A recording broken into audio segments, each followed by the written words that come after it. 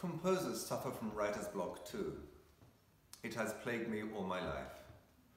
After a while, you find ways round or through it, techniques that help you put whatever is preventing the ideas from flowing to one side and make the necessary space for the first step.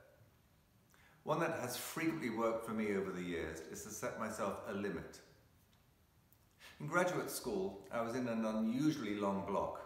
I was supposed to be writing a piano concerto, but every time I sat at the piano, I was overwhelmed by all the choices in front of me. So, I set myself a seemingly impossible goal. Write either a short piece featuring only 2 notes, or a piece using only 1 rhythm. It didn't go well.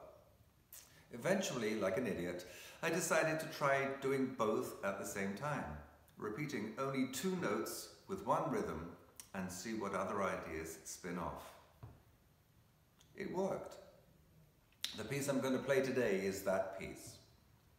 If it sounds as if it's improvised, good, but actually it's all carefully constructed. I want you to listen for how, close to the end, although the 2 notes are no longer being played, they are still there, in a sense, controlling how the music is constructed, even in their absence. Some people have even told me that they really do still hear them.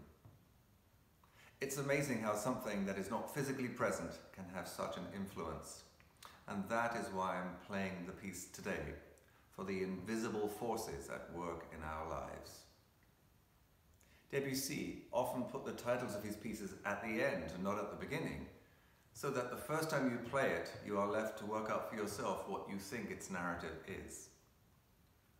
This piece has had several different titles over the years, but rather than tell you what they were, I'll just play it and let you create your own story, if you choose to.